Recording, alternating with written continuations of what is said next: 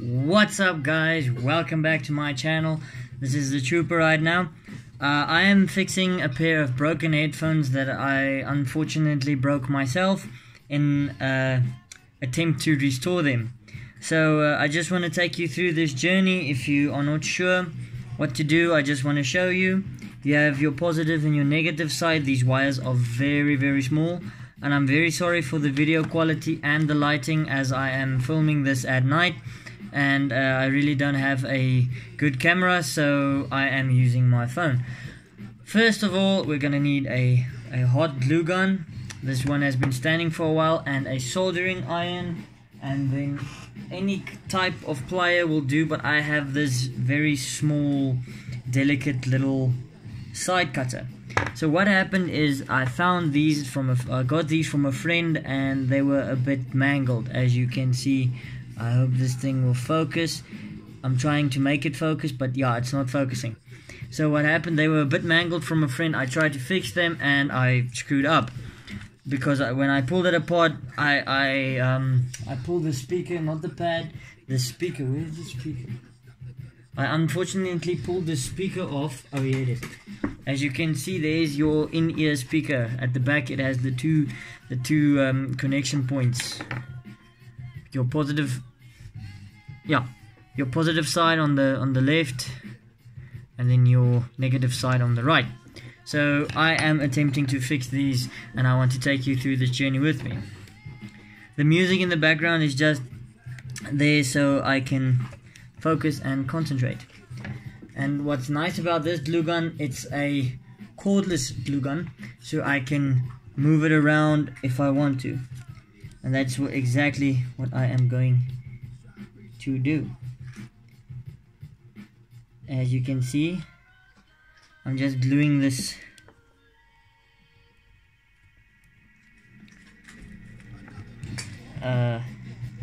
wire to the phone itself. And don't worry if you do a bit of excess, you can trim that off later with a carpet knife or a box cutter or anything in that category, because I am going to use a small scalpel knife to do exactly that. Just hold it there for a few seconds till the glue starts drying. That's the only negative part of a glue gun or a hot glue gun, is that the glue doesn't dry instantly. You need to hold it there so the glue can dry and that the wire doesn't move. Just keep that there. I might put in a forward on this in the video, so just keep with me. And my soldering iron is on standby next to me. It's already hot, so I can start with the stripping process. Just keep pressure on that part. Usually on your speaker wire, the one that is not a solid color, like on this specific one, there is a red and a blue. Now the red with blue usually indicates your negative, and the clean red wire indicates your positive. It's so okay, the glue seems to have dried a bit more now, or better now. As you can see, this open part right here, I want to put some glue there as well, as it's a very good installation method. So I'm gonna put some glue there very lightly. And what's nice about the glue gun that I'm currently using is it's cordless.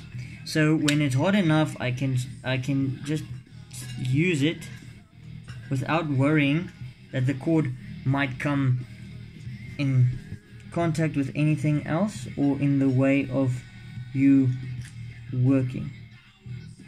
But just use discretion, and remember, always be safe. A hot glue gun, as the name implies, is hot, so it can and will burn you if you are not careful. Such as the soldering iron as well. Please use caution when working with hot tools, and if you are under 18 and not sure how something works, please do this under parental supervision. Just take this. That's one thing of a glue gun that I don't like. It makes these little wires everywhere. So just check on your, when you feel it's, don't do what I just did. Please don't do what I just did. I made a stupid mistake right now. I touched the glue while it's hot, and it burned my hand a bit. But that's why I'm saying use caution when doing something like this. And with this headset, you can see on this part as well, it has been taped. So what I want to do is on that part as well, I am going to put some of this glue, because like I said, it's a very, very good insulator, as electricity can't jump through it, and this is minor in the meaning that it only is connected to your audio output on your PC or gaming headset, whatever, etc. Just like I said, when you are doing something like this, just hold it there, as it might take a few moments to dry. And what's nice about hot glue is that it is flexible. As you can see, this part has dried, and look, it can still move without the glue breaking, and my wires are, you can see there on the inside there, I will bring it close to camera, you can see there, it's dried and it's hot and it's cold now, I can touch it, but it doesn't move. I mean, it's still flexible in a way, so you can still use it. I just want to touch up a bit, because I can see here, yeah, my gun is starting to get cold. I'm struggling to press the glue out.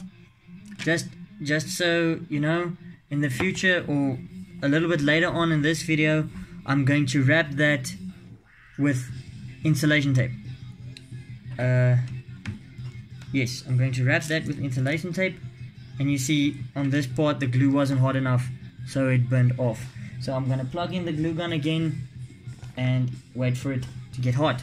Now onto the difficult part. These wires are extremely thin, so use caution when stripping them with any type of tool, because you can simply just make a small error and you snip it off, and then you have problems. I'm trying to do this as delicate as possible, but my side cutter doesn't want to work with me. Come on. I don't want to press too hard, because if I press too hard, wait. You're going through this journey with me. I'm going to use a lighter. Yes, that works. To burn off the insulation. Like I said, please, with the utmost care, be safe, because a lighter can and will burn you if you use it improperly. I just blew down. Yes, now I have open connection points. That worked much better. So in my advice, use a lighter. It's much easier. And now for the hard part. You usually on a speaker, you will see, you are not going to see that right now because my camera is not that good. It's marked on that little board, on your connection board, with a positive, and then obviously the other side will be a negative.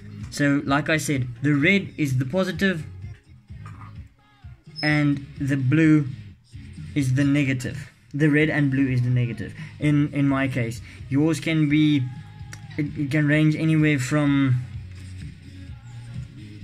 weird, I want to just, yeah, my soldering iron is hot, so we just put some, we just heat that as such. Come on, I don't want to, you must be very careful when doing this. A soldering iron is very hot. It can give you third-degree burns very easily. Okay, so it didn't, for some reason it didn't connect or melt properly. I'm gonna try again.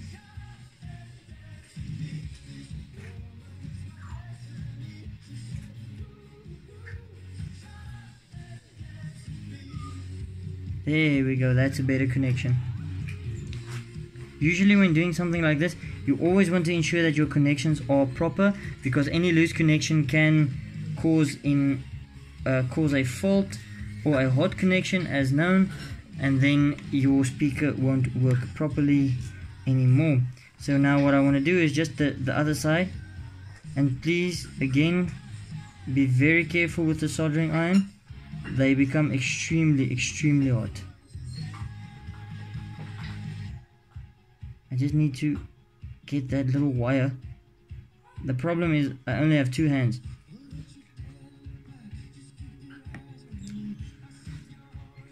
No, it did not connect. Okay. Yes.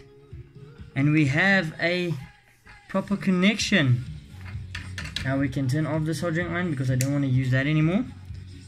Like I said, I'm going to use the glue gun again, because on this side it didn't. There we go. This worked perfectly. And my connections are strong and solid. You can see that I'm not going to pull too hard because these wires are very brittle. So now we're going to take the glue gun and just something, Riley, just something I learned. Just when you are doing connections and stuff like this, when you have a glue gun on hand, it usually works when you isolate those with just a dab, just a small dab. Then it sticks it to the motherboard and it provides extra insulation. So like I said, I just want to go over this again, as this did not stick very well, and then this other part that I wanted to do but it did not work.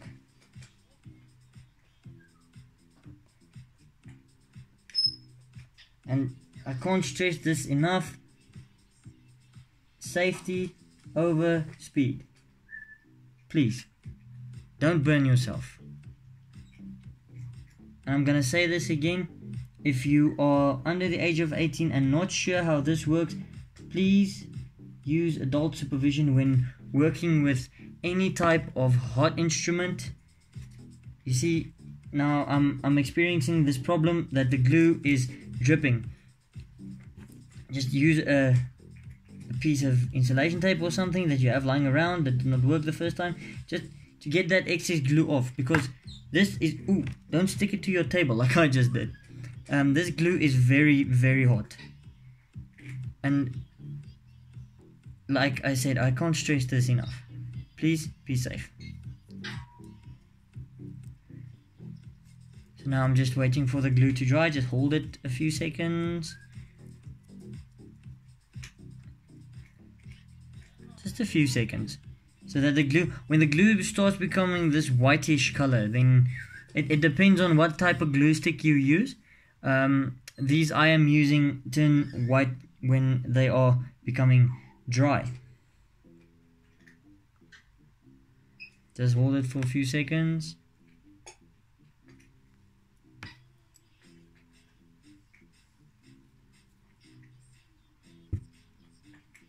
And then if you really want to, you can take off these, looks like spider webs. You can just take that off. You see my glue is starting to dry. Now, I have this small screwdriver set that I usually use with these types of jobs that I do, or repairs, or whatever you want to call it. Usually with this type of projects that I do. And always when you are working, exactly that just what just happened, I want to warn you from. When you are working with small screws and small type of things, usually get yourself a container so you don't lose them, because if you lose them, you can't really get them back. Like most of the stores where I am located, they don't stock those type of screws. And like I said, just be really careful, because you just fix it and you don't want to break it again. I just want to make sure that as I am pressing this against it, line up your things. Why doesn't it wanna? There we go. Oh no. Luckily it did not break off. And this is the other delicate process that I want to talk about.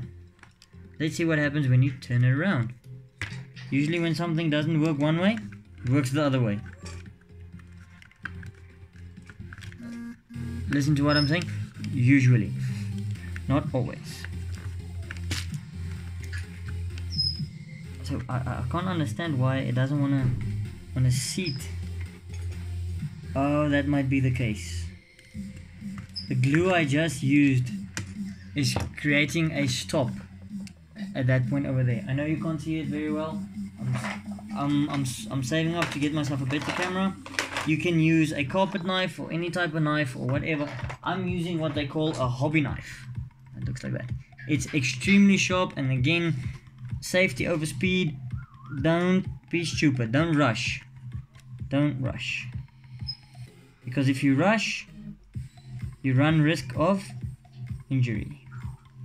And please, I don't want any of you to be injured while doing stuff like this, as it is usually a better alternative than sending it in.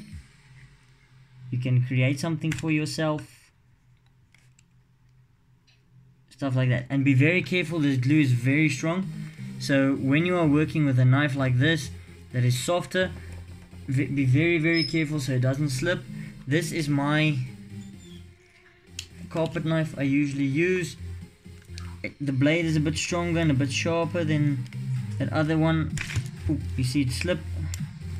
That's what I'm saying. Please always be very careful. And then this part is up to you. You decide how to remove the excess glue. I'm using this method. You can use anything that you want to. You can heat it up again. I can't stress the safety part enough. Let's see if it works. Yes, it seats a lot better. So now you just want to line up your come on, line it, line up. I'm still flabbergasted as to the fact that this thing doesn't wanna seat into its spot, but maybe we can change that. Put in your screw. At this point, be careful, as that screw is very small. You can lose it very easily. As to the point of why this thing doesn't want to seat inside, there we go. You can use the screws to line it up, but then again, be careful, as you can strip that plastic and then that can happen as well. Don't put your damn it put your screw case on the side of your workspace. Close it again, because like me, there's little screws and parts laying everywhere. Don't be like me, be smarter than me. So now we do the second one like so.